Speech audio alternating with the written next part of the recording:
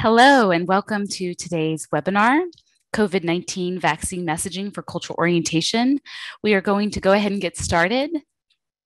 And my name is Jamie Bussey. I am the Deputy Director for CORE, and I'm joined by our Senior Training Coordinator, Manar Maroof, and we'll be facilitating today's session along with members of the National Resource Center for Refugees, Immigrants, and Migrants, or as you might know them, NRC-RIM.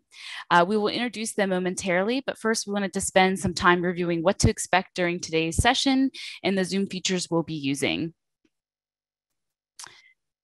So about today's session, you may have already noticed, but we are recording today's session, and we will be providing a recording and the resources that are shared through our learning platform after the session.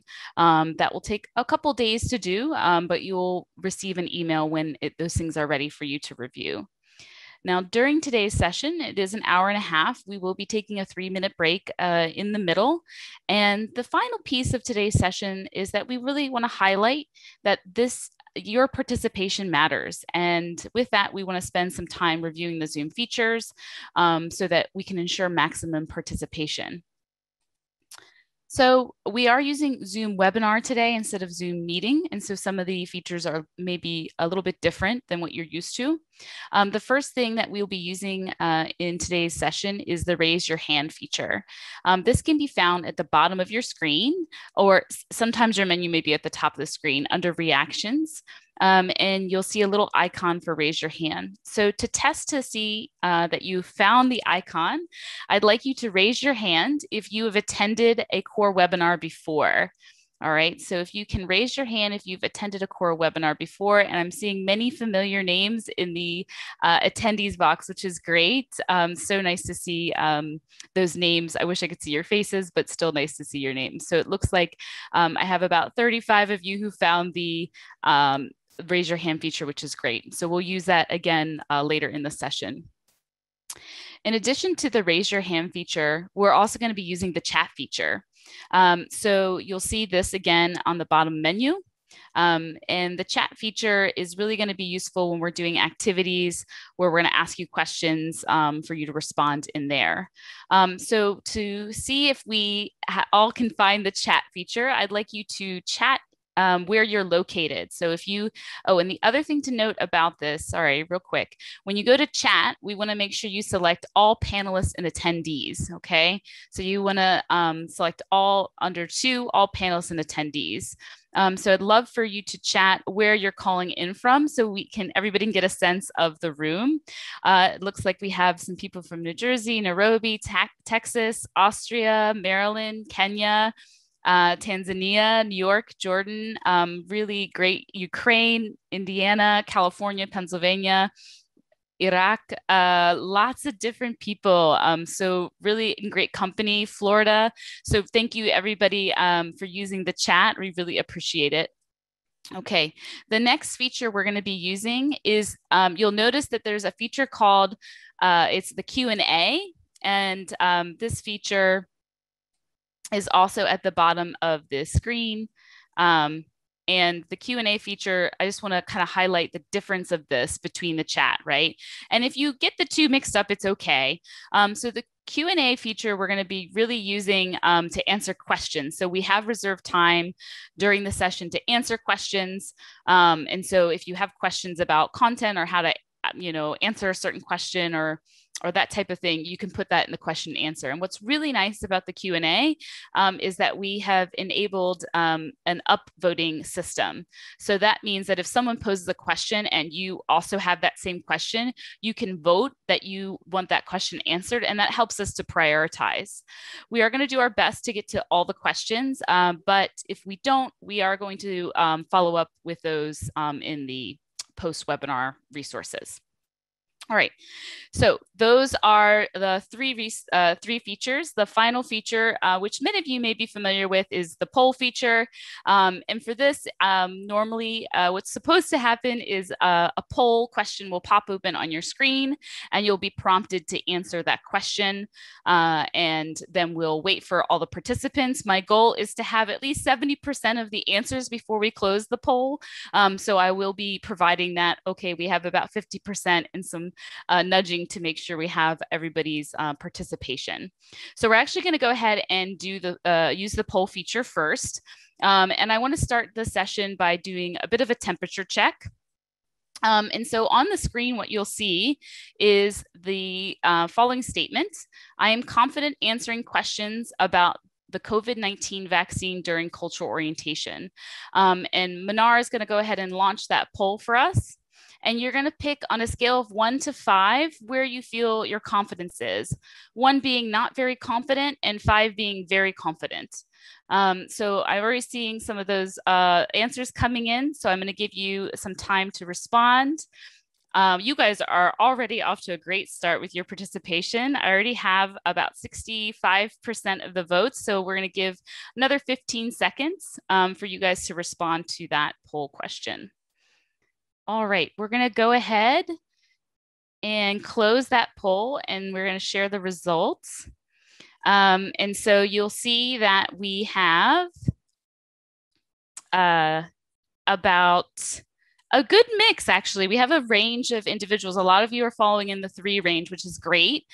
Some people feel more confident and others are not confident. And that's amazing. So we're hopefully we're going to come back to this question at the end, and hopefully we can increase some confidence as a group. So thank you so much for those responses. Now, the next thing we want to talk about is the objectives for the session. But to do this, we want to ask another poll question, and we want to get a sense of what you're expecting to learn today. So again, we'll launch another poll quickly, and you'll see on the screen, what do you expect to learn today? And you want to select across these different choices. So A is access in language resources for cultural orientation. Are you expecting to be able to respond to misinformation? Are you looking to answer questions about vaccine choice? Navigating answering technical questions about COVID-19 vaccine? Or are you expecting to have effective strategies for managing COVID-19 vaccine questions during cultural orientation? All right, so some great responses. This should be a select multiple. So you should be able to choose more than one. And I'm seeing a lot of great responses in here so far. I'm going to give about 15 more seconds for everybody to answer this question. Great. Let's go ahead and close the poll. And we'll go ahead and share the results again. And I'll just recap these in case you're on the phone. So it looks like almost 80% of you are really looking to walk away with effective strategy for managing COVID-19 vaccine questions, which is great. We're the later part of the session, we're going to do some scenarios and role plays, which we hope you'll be able to glean a lot of insights for. And we're really going to encourage you that your learning doesn't stop with this hour and a half, right? This hour and a half is probably not nearly enough time to go through all the different scenarios that could happen during cultural orientation. So we're going to give you a taste of some of the things that you can do, and we're really encouraging you to continue to practice with your coworkers and colleagues after this session. The other areas that people are looking for are the second one was responding to misinformation, answering technical questions, and those are all kind of blended through our resources that we're going to talk about, and we're also going to use those in the scenarios as well. All right, so thank you for those responses. And so let me just recap again the objectives so we're all on the same page. So we want the objectives. The first one is to find and access tools and resources on updated messaging specific for CO providers around COVID-19 and the vaccine. So that's our first part, and we'll be moving into that section momentarily. The next part, objective of this session, is that we want you to have at least 2 to 3 best practices on answering clients' commonly asked questions. And these best practices are framed around making sure we're reinforcing safety, dignity, and agency for those that we're working with. And the last one is that we want you to practice how to answer questions during cultural orientation about the COVID-19 vaccine, specific to misinformation, technical question, and making choices on the vaccine. So those are our objectives for today, and those align with the previous question around expectations. All right, so what I'd like to do, the main facilitator is not going to be me. I know I've been talking quite a bit already, but we actually have with us three individuals from NRC RIM. We have with us Sarah Clark, and I'm going to introduce each of these and give you a little bit about their background. So Sarah Clark is the technical advisor for health promotion with IRC. She's a global health consultant. She's worked for organizations in the United States, the Netherlands, the United Kingdom, Canada, and Mali. She is also the coordinator for the Society of Refugee Healthcare Providers and the co-organizer of the U.S. North American Refugee Health Conference. Her most recent work includes program manager for a team investigating COVID-19 outbreaks in the Southern Alberta's meatpacking plants. She has a Master's of Science in Public Health from Johns Hopkins Bloomberg School of Public Health and a certificate in Global Mental Health, Trauma and Recovery from the Harvard Program in Refugee Trauma. In addition to Sarah, we also have with us Allison Wu. She is the Project and Operations Senior Coordinator for the Program Quality and Innovation Department at the IRC. As a public health professional, she's worked in the United States, the Republic of Congo, and Egypt in areas including health systems, strengthening humanitarian policy research, and community health outreach.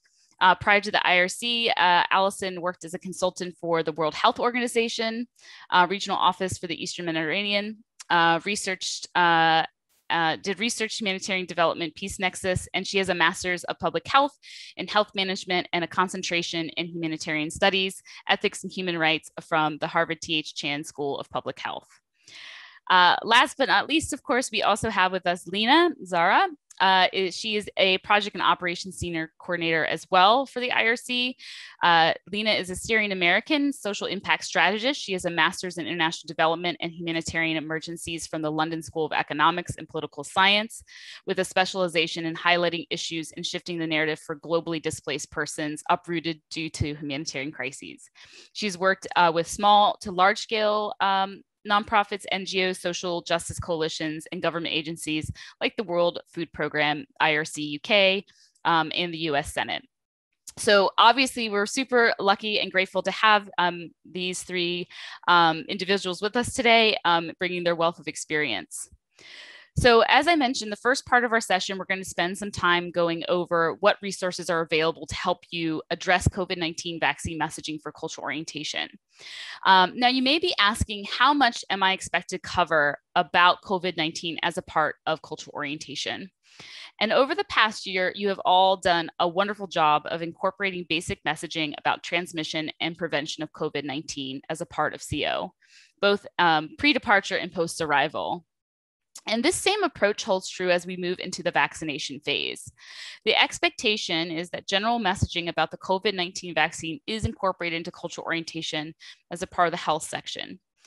And this is not to say that you alone are responsible for delivering these messages. This is all a part of the resettlement process. And depending on where you are, you'll have other aspects of your organization assisting with delivering these messages. We also want to acknowledge that this messaging, like most messaging around COVID-19, is evolving and really based on your given context. So this is also why visiting and accessing the resources that we're sharing today ongoingly are going to be critical to your work. And with that, let's take a look at those available resources. So to do this, I'm going to set up this activity and then I'm going to turn it over to Sarah. We are going to use the raise your hand feature, which we tested out earlier. And so what is going to happen is we're going to ask you to raise your hand if you have used a specific resource on the page. And there's no worries if you haven't. We're just trying to get a temperature check. And then we'll go over a little bit about what's on in that resource, and we'll share that resource in the chat. And as I mentioned, we'll also share it after the session. So with that, I'll go ahead and turn it over to Sarah. Thanks, Jamie. So please raise your hand if you've accessed the NRC RIM Get the Facts vaccine campaign. And as Jamie said, it's okay if you haven't yet, but if anyone has, and I'll give a few moments for people to find the raised hands. All right, so it looks like we have some people. Only a handful of people have had a chance to access it yet, which is great because I'm going to walk through a bit about what the resource is exactly. So for those of you who haven't had a chance to look at this, it's guidance from the CDC that NRC RIM adapted about the COVID-19 vaccine. And then they created educational materials in over 30 languages to try to address the most common questions and concerns that we were hearing from refugee and immigrant communities about the COVID vaccine in a less complicated, less full of medical jargon way. So it covers facts about, the vaccine side effects, ingredients, how much does it cost, who's eligible. It's available in many different formats for different learners and literacy levels, such as social media graphics, audio recordings, and flyers. And I think most important to these materials is that they've been approved by community reviewers who are bilingual, bicultural members of different communities, and they've approved them for cultural and linguistic appropriateness. So you might find these materials helpful to give to your CO participants, especially if they have questions about the vaccine or any concerns. Let's go now to the second resource. So again, please raise your hand if you've had a chance to visit the NRC RIM Translated Materials Library. And I see some people have. So far, about 9 of you. I'll give it a few more moments.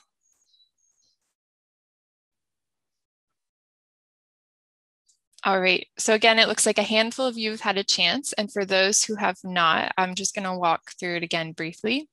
This is the most popular part of the NRC RIM website.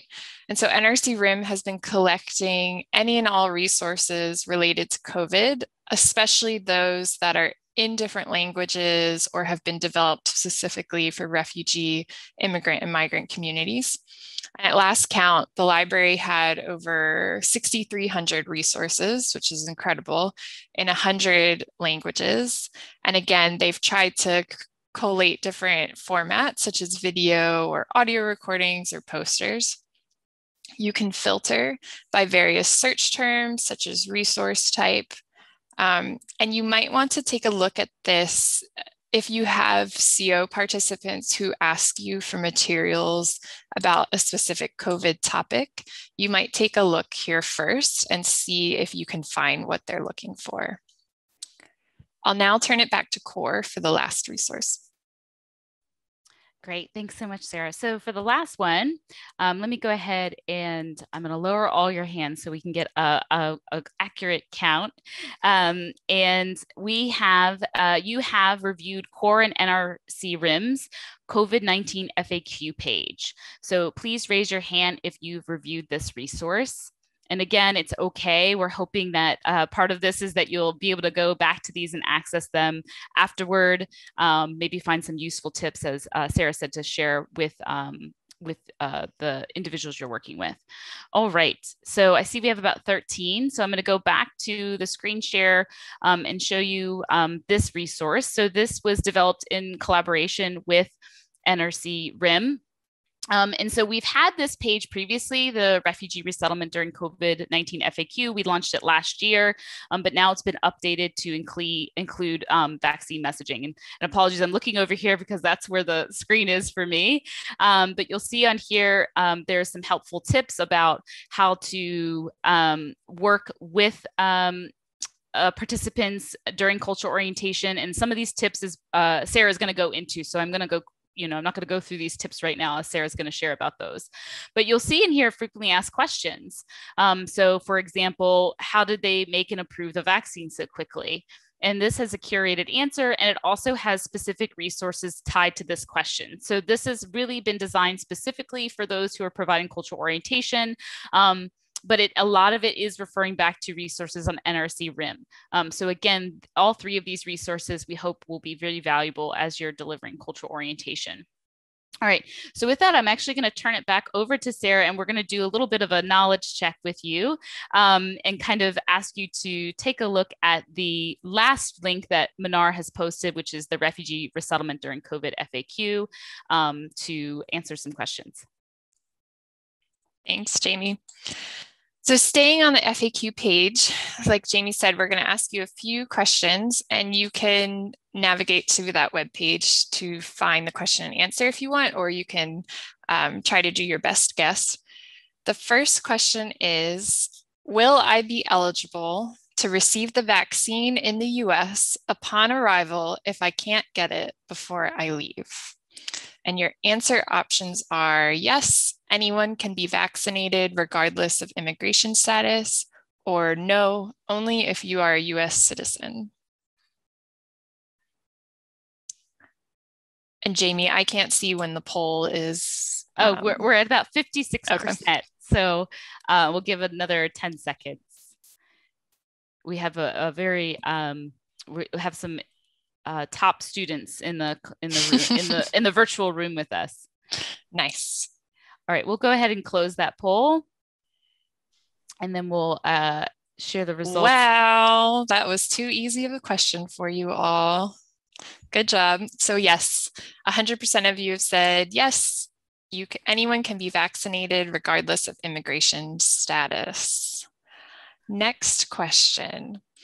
Is the COVID vaccine halal? Your answer choices are yes, it has received the approval from lots of Muslim religious leaders, scholars, and organizations, or no, it has not been confirmed. All right, this one was a little bit trickier, but the answer is yes, it has received approval from many different Muslim religious leaders, scholars, and organizations that it is halal. And in the Q&A, we can go into a little bit more about why that is, if there's interest. And again, on the core FAQ web page, there are some examples of the types of organizations who've approved it, and also some videos that you can watch or send to clients.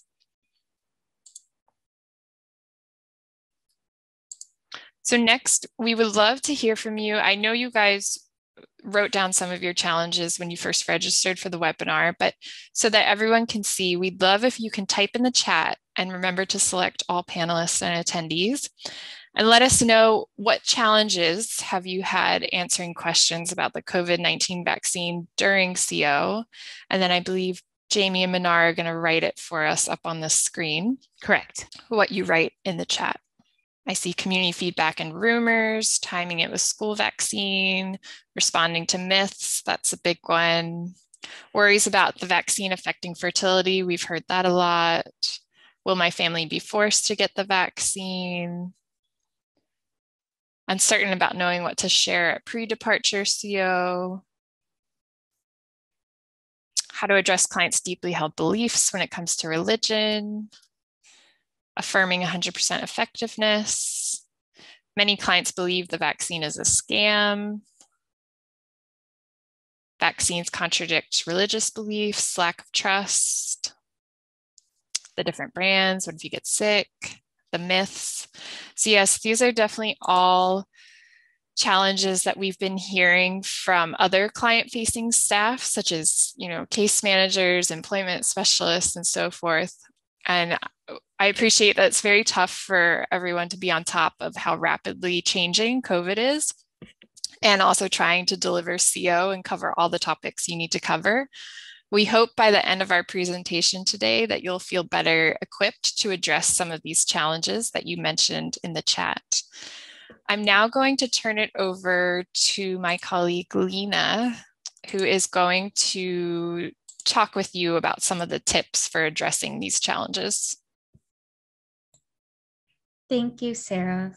So on the next slide, we'll talk a little bit, just very briefly, the importance on what we share and how we share it to give you the kind of context which will help with our role play scenario. So it's important to know that refugees and other forcibly displaced persons may have had lived experiences or family history that might include medical experimentation or unethical medical practice.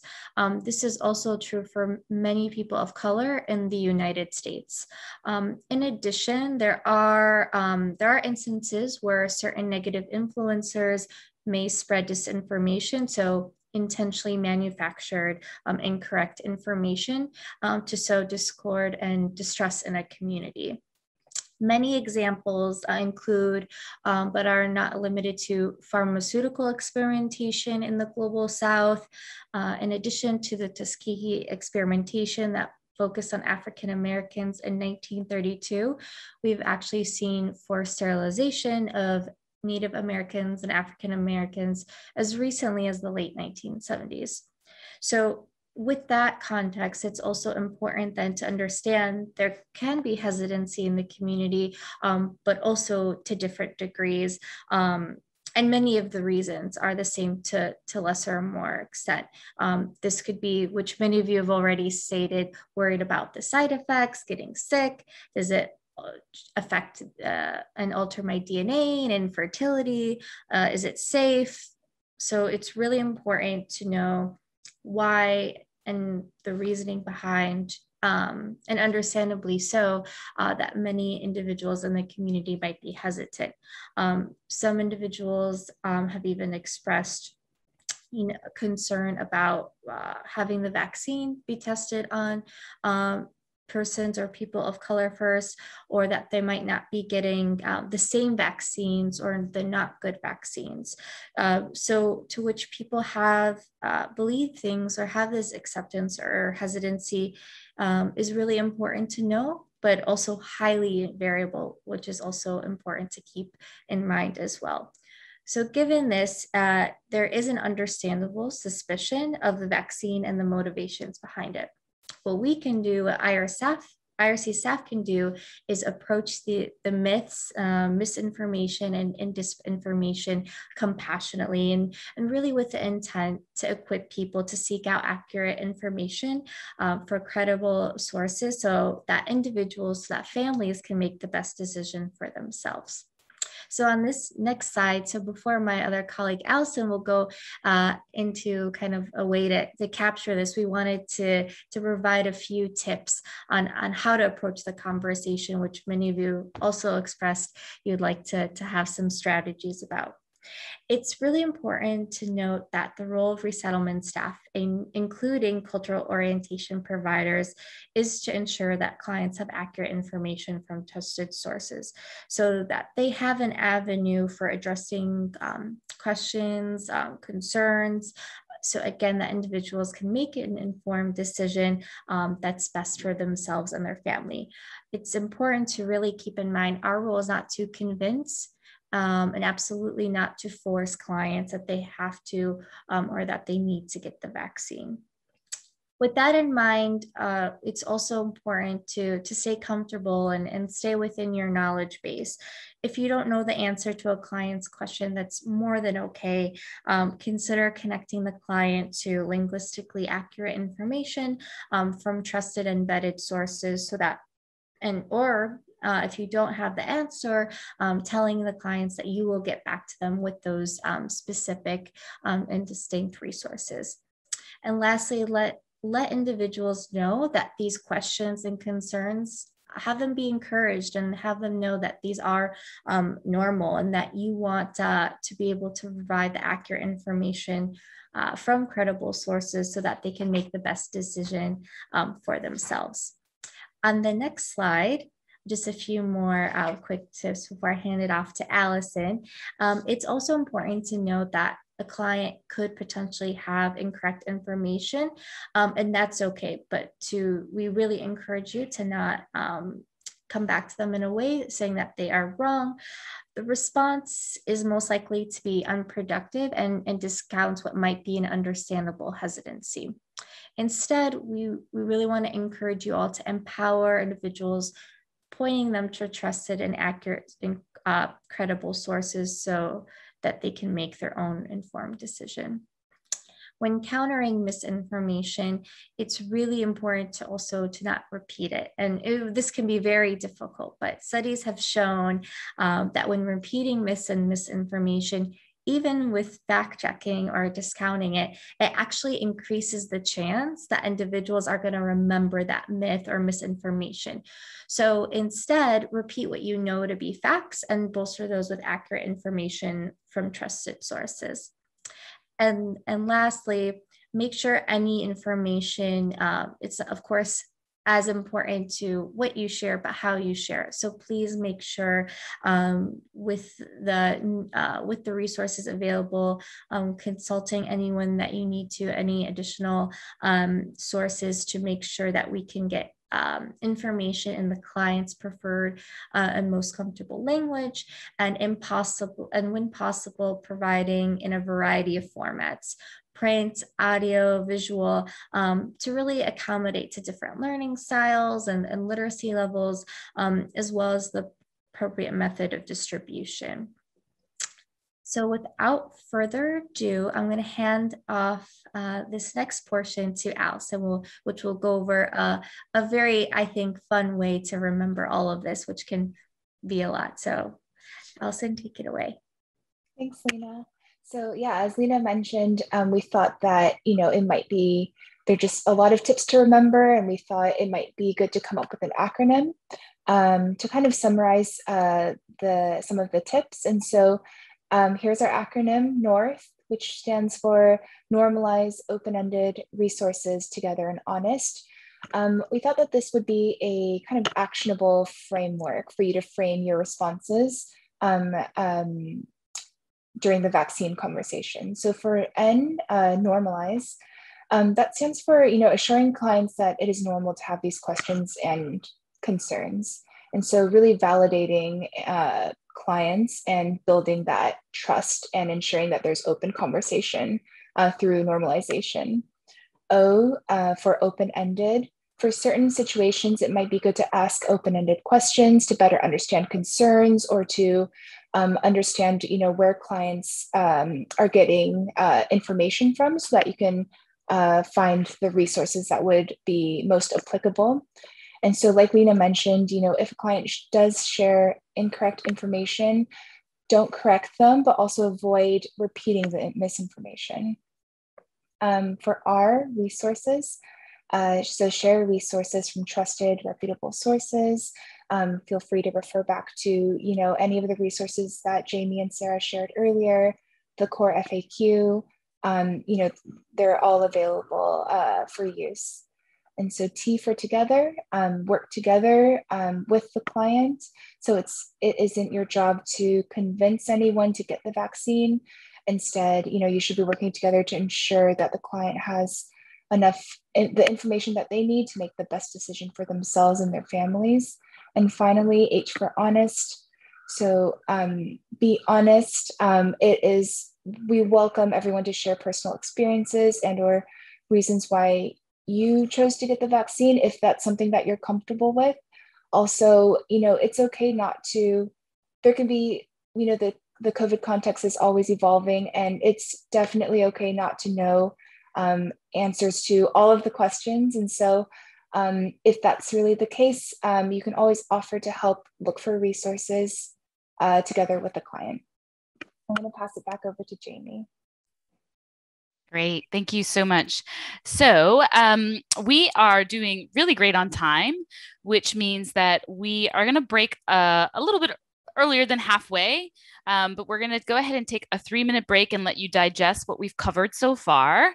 As you can see on the screen, research shows that breaks can improve your ability to process and retain information, help you stay more focused, improve your productivity, and it gives your eyes a break from the screen. So we're going to do a 3-minute break. I'm going to put a timer up for 3 minutes, and then we'll come back. And when we come back, we're going to transition. We've covered the resources, we've talked about tips, and now we're actually going to go into the practice portion of the session. So we're going to start that 3 minutes now, and you'll hear the timer go off, and we'll be back after 3 minutes. All right, so the break is over. Hopefully you guys got a nice little stretch in. I did put up the North slide because I think there were some individuals who were taking notes, but we are going to go ahead and proceed with the second part of our session. So I'm going to set this up, and then I'm going to be transitioning it back over to Sarah, Lena, and Allison to lead us through these series of activities. So for the next part of the session, also before I explain this, let me do a check to make sure everybody's back. Can you raise your hand if you are back in the room and back from your break? Let me just get a sense of if everybody's with us. Awesome. And we have many of you with us. Just raise your hand so I know that you're here. Okay, perfect. Great. Thank you. I just want to make sure I'm not talking to an empty virtual room, as it were. So, all right. So for the next part of the session, we're going to be spending some time looking at some scenarios and conducting role plays. And NRC RIM, as it says, is going to be leading us through this part. And we've actually had some individuals volunteer as a part of this during the registration process. So we're really grateful for those individuals who are going to help do some of these role plays. I want to take a moment before we go into this and really acknowledge that role plays can be super challenging, and that we're in this space where you guys can't really see one another. And there's a lot of people in the room with us. There's over 100 people on the call. And so we really want to make sure we're acknowledging the challenge of doing this, but that these role plays are meant to be informative and create teachable moments for all of us. So I'm hoping that you all feel comfortable and we're all very respectful and grateful for those who are volunteering. Last week, Manar and I actually practiced doing these role plays with Allison, Lena, and Sarah, and we were like, wow, these are really tough to kind of do on the spot. But we hope that that is a really great learning moment for all of us. So the goal is to practice, and it's okay if we're not getting everything right. And as I said, after the session, we're really encouraging you to practice these role plays again so you get more comfortable. So with that, I'm going to go ahead and turn it over to Allison. I see you queued up, so I think you guys are going to take over from here. Okay. Thank you, Jamie. And as Jamie mentioned, these role plays really are meant to be practice. And we know it can be really tough in the moment to think of a response, especially because clients have such a wide range of questions. So for this first scenario, I'm going to read through it, and then Allison and Lena are going to do this first role play.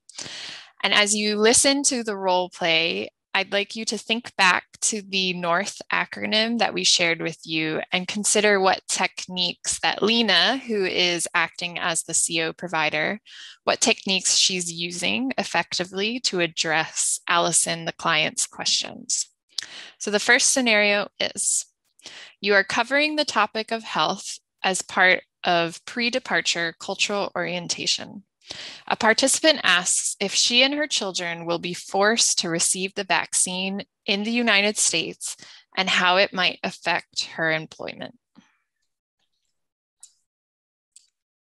Next, we're going to talk about health and health services in the United States. Any questions before I move on? Yes, I do have a question. I don't feel comfortable with COVID-19 and the COVID-19 vaccine. Worried that my children and I will be forced to have the vaccine when we get to the United States. If I refuse, will I still be able to work? So those are great questions. I'm so glad you asked. We've been hearing this a lot. I hear your concerns. You're not comfortable with the vaccine. Our role is to ensure that you have the trusted, credible, and scientific resources and sources of information about the vaccine that you need in order to make the best decision for you and your family. Again, it's a personal choice. The vaccine not only helps protect you and I, it'll help protect your family and your loved ones. When you get to the US, you will decide if you want to get the vaccine. Now, in regards to working, that will very much depend on your employer.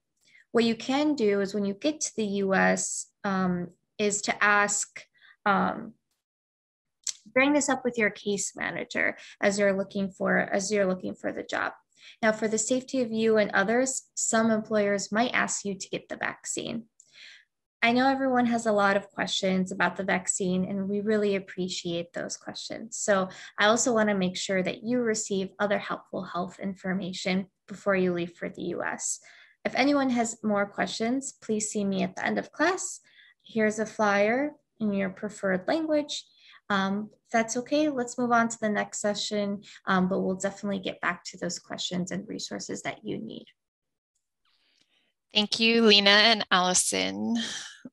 Next, we'd like to invite you to type in the chat, and please don't forget to select all panelists and attendees so that all the attendees can see your response too. But what techniques did you hear as you listened to Lena respond to Allison's question?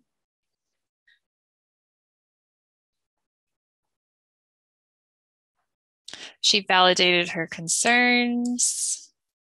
She normalized, she normalized asking the question. She was honest, she shared trusted resources.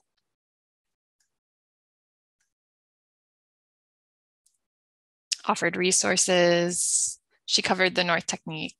She asked open-ended questions. She worked together with the client. She's suggesting that they work together.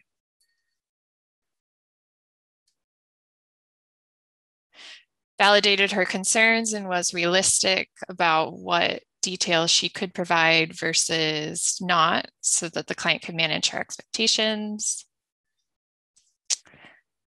Provided general information because no details, the details are unknown. Provided more information in her preferred language. Assured that all questions will be answered after class. That's a good one too, especially if you need to move on to the rest of your CO section, and just assuring people that you can be available at the end of class to have a longer discussion.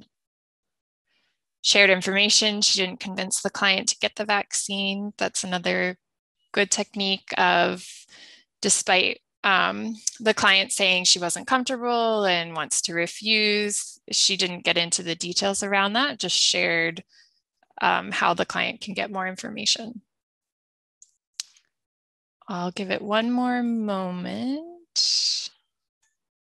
I'm seeing lots of normalized, sharing validated resources, honest, reassuring tone. Yes, that's another thing when you're reading through the core FAQ document, is you don't have to worry about memorizing those responses or reading it like a script. We do encourage you to kind of adapt it to your own tone and manner of speaking and who you're speaking with too. And above all, to be reassuring to people that you're happy to answer these questions. There are no silly questions. Choose empathetic, acknowledging the need of a vaccine in the US for job-related safety, assuring, transparent, and open, gave her a positive feeling about her concern and her fear is normal. Thank you guys. You all did a wonderful job of writing down some of these techniques. Now we're going to move on to the next scenario. And so for this one, I'm going to read the scenario. We'll give you 2 minutes to think about how you personally would respond in this situation, and you might want to write down some notes to yourself. Then we're going to call on one of our brave volunteers who's going to help us demonstrate the role play. So the scenario is, you are delivering cultural orientation, and after a short break, a participant says that during the break, the interpreter told him that the vaccine can alter your DNA or make it so that you can't have children. And the participant is asking you, is this true, what the interpreter said? So let's take the next 2 minutes to write down some notes to yourself of how would you answer, or what would you say or do in this situation? And I think Jamie is going to set the timer for us. Correct. I'm going to have the timer on the other screen so you guys can see the scenario, but the 2 minutes are starting now. And Gardenia is going to be our first volunteer. So when the 2 minutes are up, I will go ahead and unmute her, but we'll do the 2 minutes first. All right, so you've had 2 minutes. Gardenia is our brave volunteer. So Gardenia is going to be the CO provider in this scenario. And so it's going to be a real role play. And I can't remember, is it Allison? Are you the one who's going to be the client? Okay, so Allison's going to be the client. So Allison, do you want to, we're going to pretend that it's after break, and Allison will start the role play, Gardenia, and then you'll respond. As the role play is happening, as the participants, we want you to listen. And if you took notes, note which techniques you matched. And then afterward, we'll do a discussion with NRC RIM on what happened. All right, are we good? So, Gardenia, I just heard from my interpreter that the COVID-19 vaccine can alter my DNA and make it so that I can't have children. Is this true? Thank you, Allison, for the question. I think it's very normal that we hear a lot of things regarding the vaccine and we are unsure of what is right and what's not. So what I would do is that I would like to give you this information, this link, and this flyer as well. So you can actually read about this subject, and you can read all about if it's this is true or not. And I will have you read it, and if you are done, you can come back to me with questions.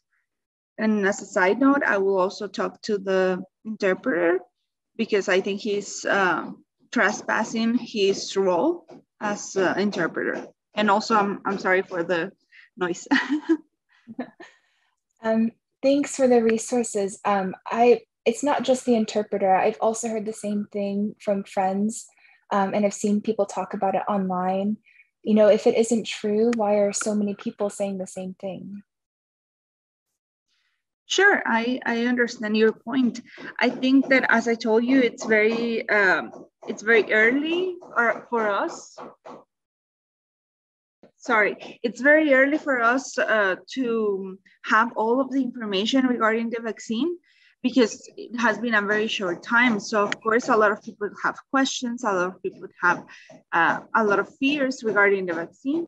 So it's normal that we have all this information. It's important that we take a step and actually read about it and trust our sources so we are sure, and we can also help others that maybe have the same questions, have a better understanding of this. Thank you. Thank you, Gardenia, very much for that wonderful role play. I'm going to walk through, you guys were writing down at home, like some of the techniques that Gardenia used that matched maybe with what you had written down, and I'm going to go through some things. So Gardenia, you did a really, really great job of normalizing Allison's questions. Like you said, thank you, and you said it's normal. We're hearing lots of questions like this. You pointed her to more resources. You talked about giving her a flyer and a link so that she could read more about the topic. You made her, the way you responded and your tone was very reassuring, and you definitely emphasized, you know, that if she has questions, you guys can work on it together. Like she can come back to you after she's done some self-learning. If she has follow-up questions, she can come to you. And you also did a good job of not repeating the misinformation that she had heard. You focused it very generally on, you know, there's a lot of information out there, some of it accurate and not accurate. Just some tips for in the future. I think the interpreter piece is really tricky because likely the interpreter is still there and is interpreting what you are saying to the client. And so I think another way to approach it, instead of emphasizing that the interpreter was wrong, is you can reframe it to say something about, you know, you can tell that the client, Allison, and the interpreter, you know, really care about the safety of their families and that they're trying to gather all the facts, and just talk about how there's a lot of information out of there, some of it factual and some of it not, and that it's really important to go to trusted resources.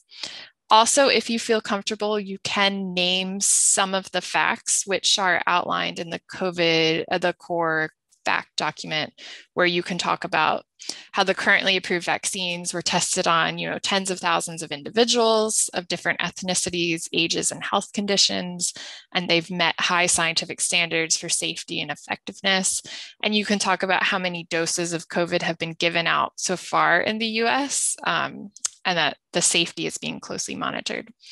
Another note about the interpreter is I would recommend that after the session is over to have a post-session talk with the interpreter and just go over again the guidelines for roles. And if you need access to some of those resources, CORE has a lot of great resources about how to work with interpreters, but I would stay away from correcting the interpreter in the moment and instead do it in the post session where you have a conversation with them about, you appreciate that they're concerned about the vaccine and are worried for the client, but that it's not within their role as an interpreter to talk about that.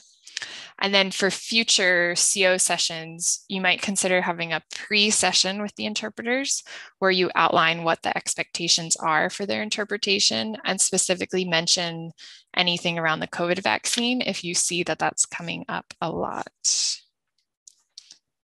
Alrighty, we're gonna move on to the next section. So again, oh, and thank you again, Gardenia, for such a wonderful job. It was amazing.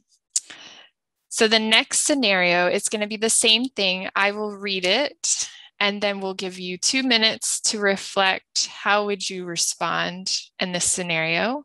And then we'll call up our next volunteer to go through the role play. And as we do the role play, you can star what in the role play matches with what you had written down. And for our next volunteer, we have Johnson. And I will be unmuting you, Johnson, and we'll go through the same situation. So I'm going to start a 2-minute timer now. Thanks. And so you have 15 minutes left in cultural orientation to cover some more information on US laws. When a participant starts going off topic, sharing with the other participants how he doesn't think it's necessary to wear a mask, and other participants start to agree and ask technical questions that you don't know the answers to. So please take a few minutes to think about how would you respond in this situation. All right, that was the time. And Johnson, just so you know, Allison and Lena are both going to be the CO participants, and they're going to have a little bit of a back and forth conversation, and then they will let you know when they're finished and turn it over to you to respond as the CO provider. So Johnson, I see you're on. All right, Allison and Lena, do you want to take it away? So Johnson, I do have a quick question. Speaking of US laws, I don't know if we need to wear a mask anymore. They keep changing their minds about whether a mask helps or not. And now they've said that people don't need to wear them anymore. Okay, first of all, Alison, I would like to thank you so much for your question. It is a very good question. And as you all know that after the COVID-19 breakout, there has been a lot of information out there. Some of it is correct and some of it is not correct. Or I can say some of it is accurate and other information is not accurate. But what I can tell you is that I am not the center of all information and knowledge. So there are some things that I might not know them. But what I can do is I can provide you with papers and links which speak about the disease and speak about the importance of wearing masks. And this information is derived from CDC and the WHO. And I believe that after you go through this link and after you go through these documents, you will find some information which will help you to make your decisions. But as of now, we are dealing with the US laws. We will finish with this topic, and then after that, we'll go back to all the mask-related questions. And also, if you have any other questions later, please make sure that you ask them so that we can address them together. You are here to learn from me, but I'm also learning from you. Thank you. Thank you for that. And I agree. I did hear, though, that we don't have to wear masks anymore, which means COVID is over.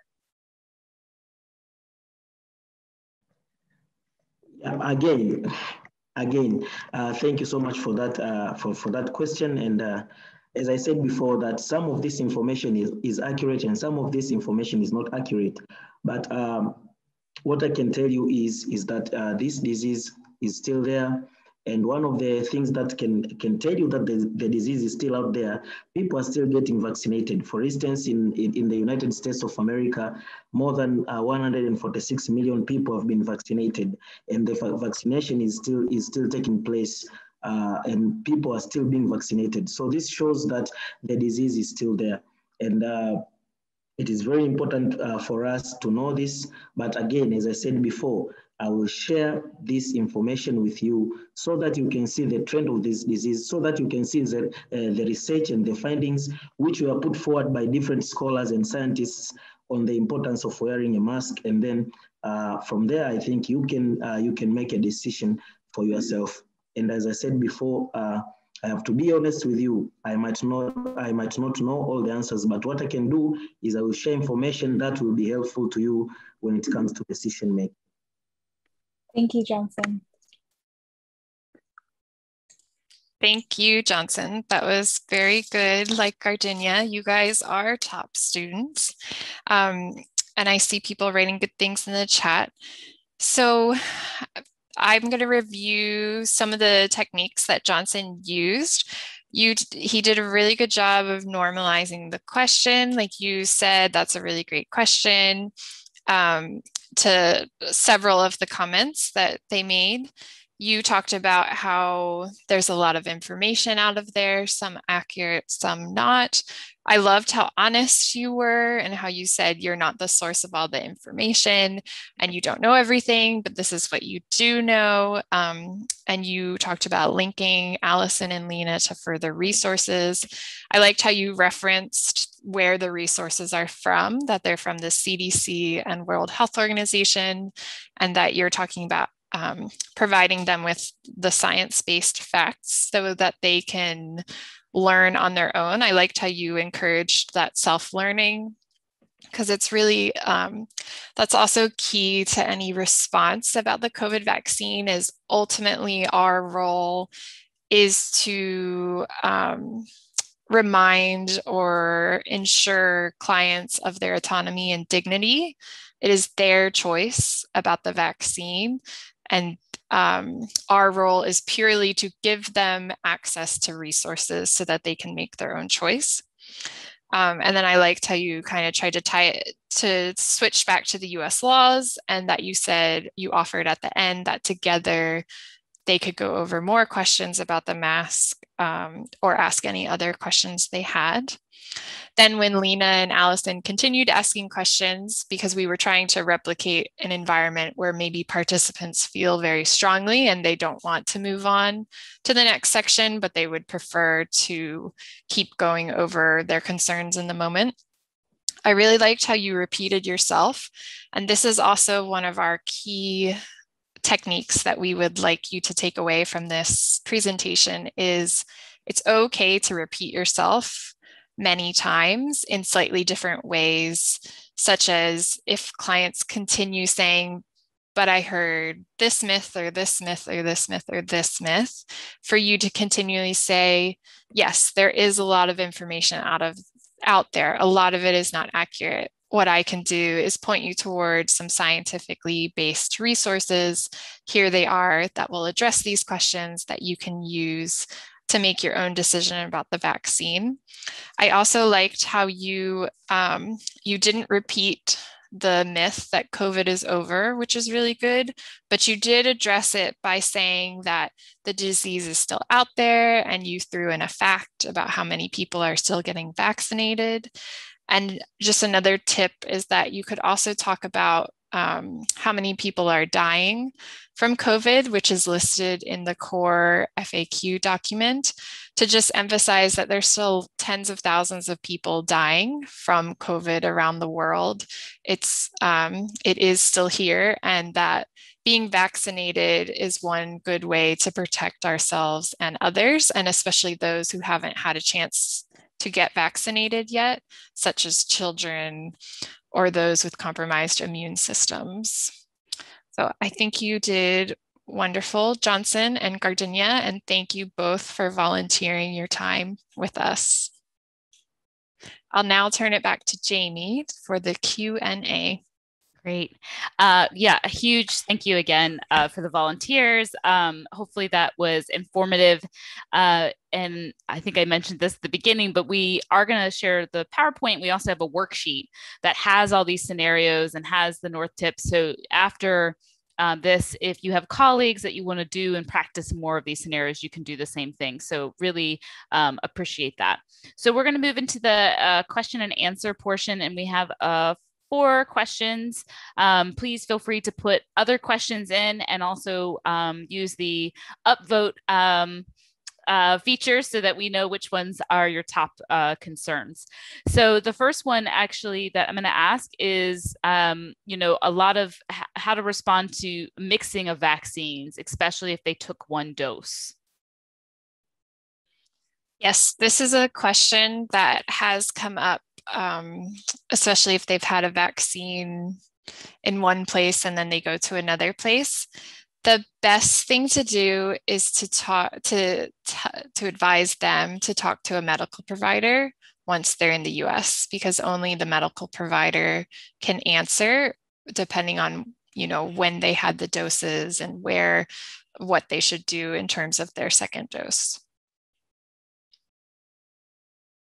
Great.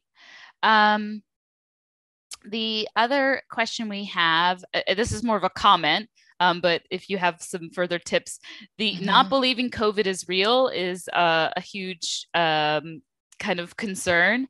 And so any additional tips that you guys might have on handling that situation? For that situation, again, I would not, as Johnson did really well with his role play, the key is to not repeat that when the client is saying, I don't think COVID is real, and instead to emphasize again that there's just a lot of information out there. Some of it is factual, a lot of it is not, that there are people who are specifically trying to spread misinformation to try to create issues in society. And that what we do know is that many people have been infected, tens of thousands have died, and that it's also caused very serious side effects, long-term side effects in people and their health, and that it's really important to get all the facts from a trusted, credible source. And if the client is interested, you can point them towards those trusted, credible sources. So this was a question earlier on, and I know that we covered sort of the CO provider role around to give information is not to, and it's not to convince people to become vaccinated, but we did have a question of interest in knowing what approach is more effective to getting more people to get vaccinated. So I don't know if you care to comment on that. That is a good question, Deborah, because ultimately we are hoping that people will decide that they want to get the vaccine. Again, our role when we're meeting with any clients, no matter if you're a CO provider, case manager, employment specialist, it's definitely not to tell the client to get a vaccine, and to emphasize that it's their own choice and to affirm their agency and dignity.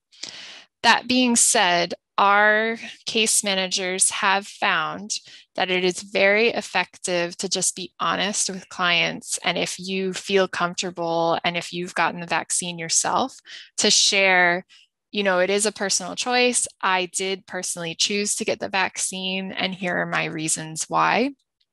Many of our case managers have found that actually a lot of people who are hesitant about the vaccine are hesitant because they feel like they don't know anyone who's gotten the vaccine themselves, and they're worried about the side effects and they just don't know what to experience.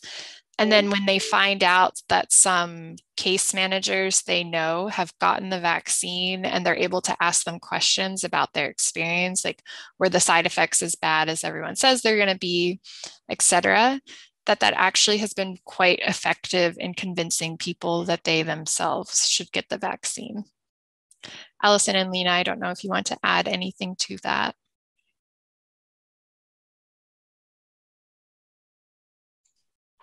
On my end, I think you covered that really well.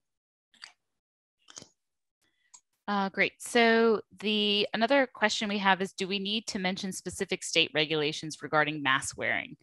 So this is actually a good question, because I know in the role play, Johnson, correct me if I'm wrong, but I believe you're from RSC Africa. So you were probably putting on your overseas hat in terms of answering that question. But this Salson is from IRC Baltimore, I believe. So she's got a domestic perspective. So it's actually a really great question.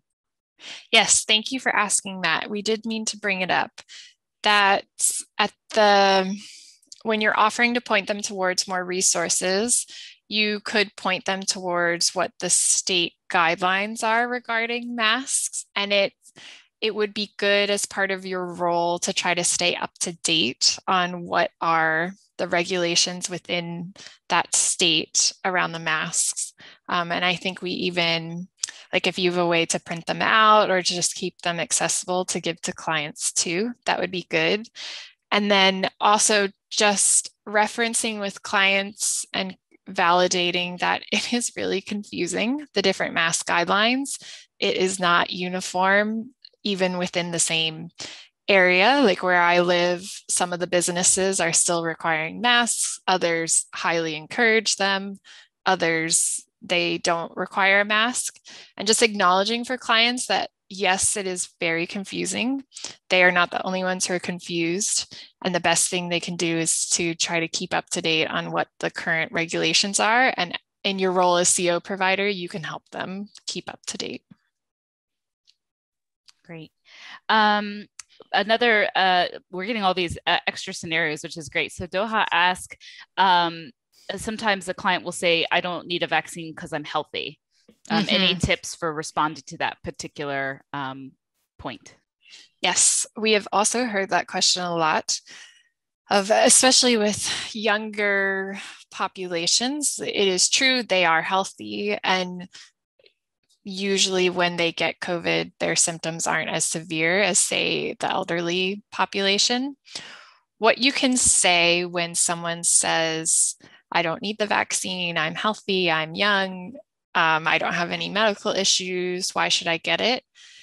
You can highlight two different aspects. One is that while yes, the majority of people who get COVID who are if say they're young or healthy, they might not have any side effects, there is still that small percentage who do have very negative side effects from COVID, even if they are healthy and young. And is that a risk that they're willing to take to maybe be in that small percentage of otherwise healthy people who end up having really serious issues from COVID and potentially dying, versus getting a vaccine and having maybe very mild side effects and then having better protection against COVID? The second aspect to highlight that, again, like we've heard from case managers, has been quite effective with clients, is emphasizing this idea of community. And that when you get a vaccine, you're not only protecting yourself, like you yourself might be healthy, but you're protecting everyone around you. Like, do you have an elderly parent? Do you have children? Do you have friends who have medical conditions? Like, by getting yourself vaccinated, you are helping to protect everyone around you who might, if they get COVID, end up getting very sick and dying. And so it's just something you can do. Like clients have talked about, it's out of love, it's out of hope, like to get vaccinated. And then another point is the more people who get vaccinated, the more we can return back to normal. Like, we can't go back to normal as a society and do normal things and hang out with our families and go places until enough people have been vaccinated. So if they get vaccinated, they're helping us return to normal. So a question from Caroline is, suppose someone asks which is the best vaccine for myself and my family. How do you answer that?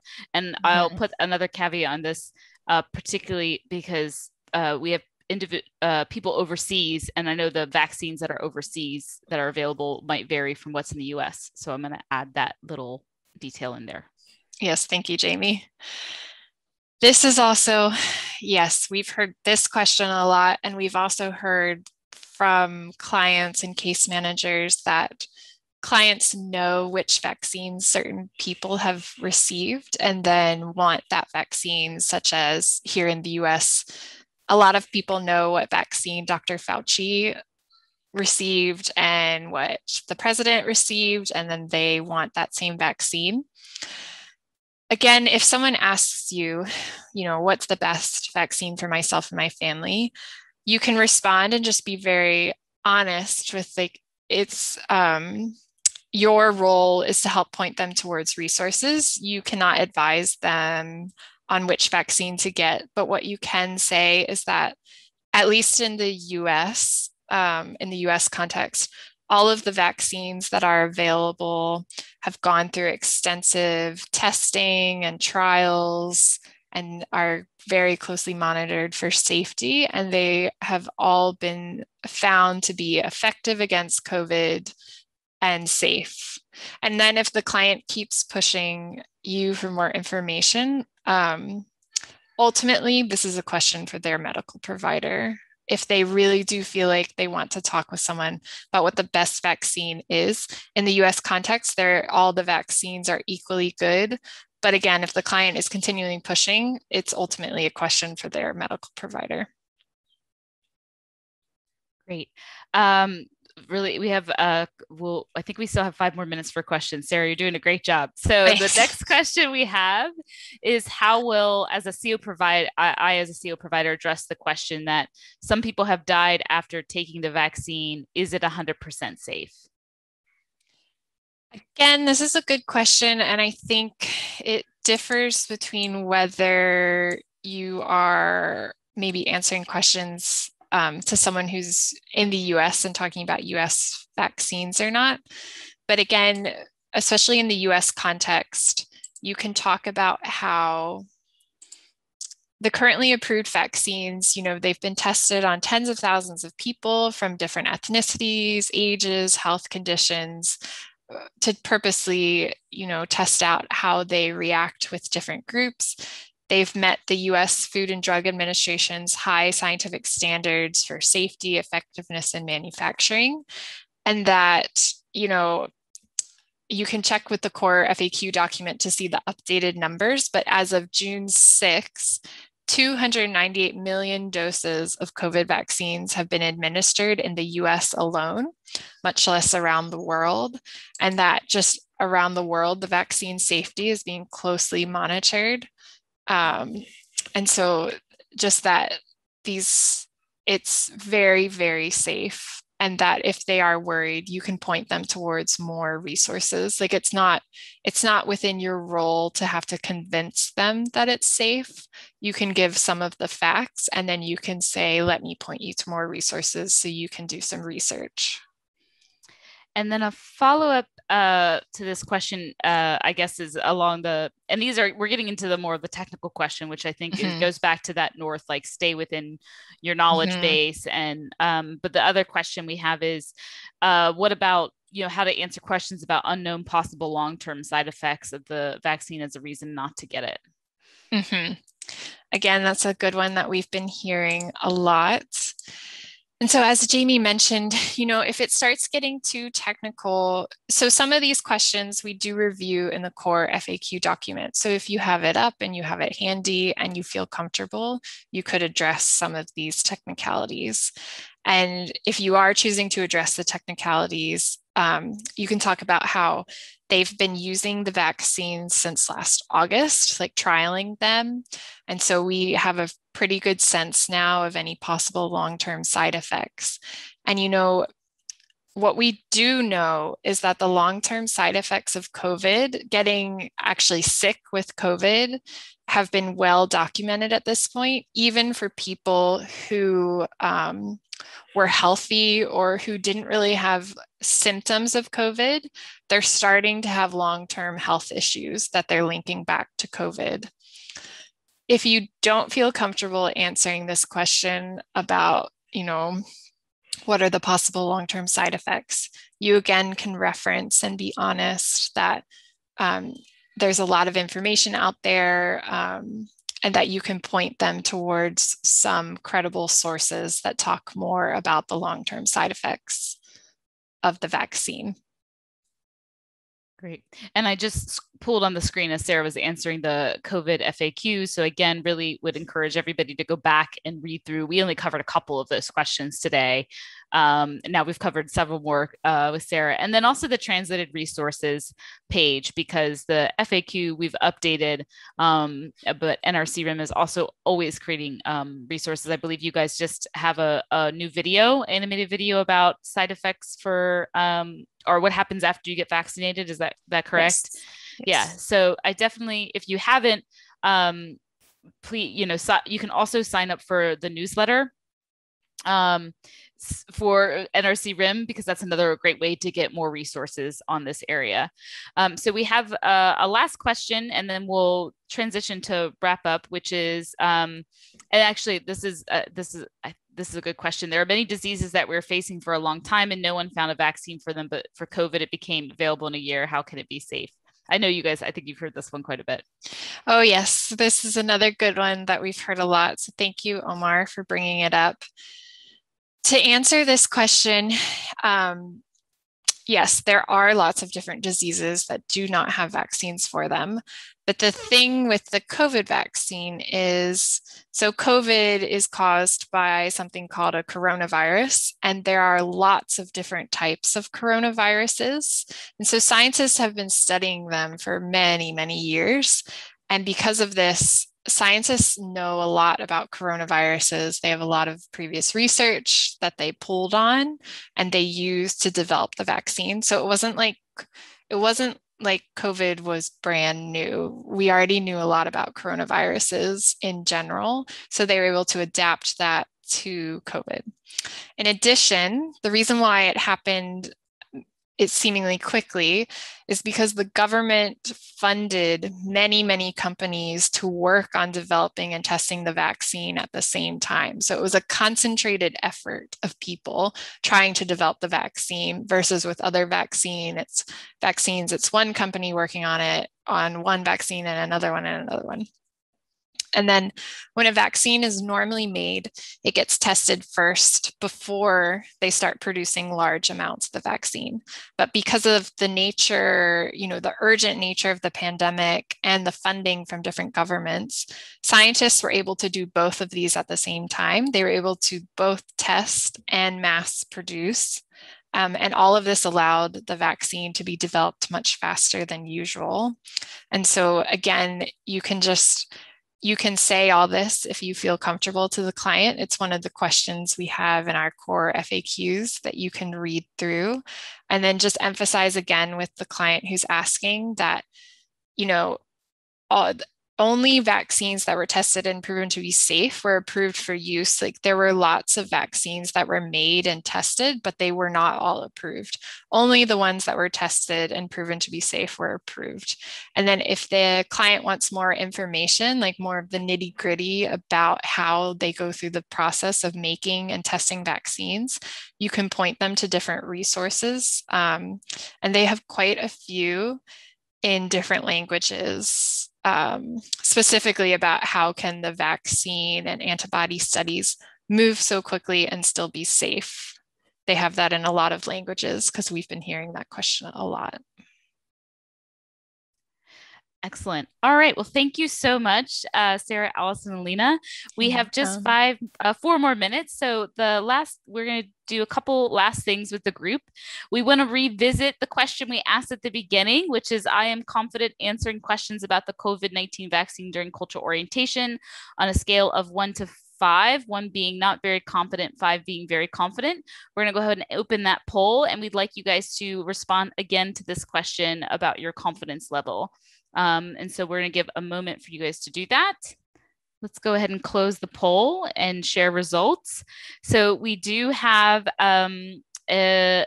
many people are 4 and 5. We still have some people at 1, 2, and 3, which is totally fine because, as I said, there's a lot of resources. So we really hope that you'll continue learning after today's session and going back into this recording, but also the COVID-19 FAQ page and also the translated materials library and the Get the Facts campaign.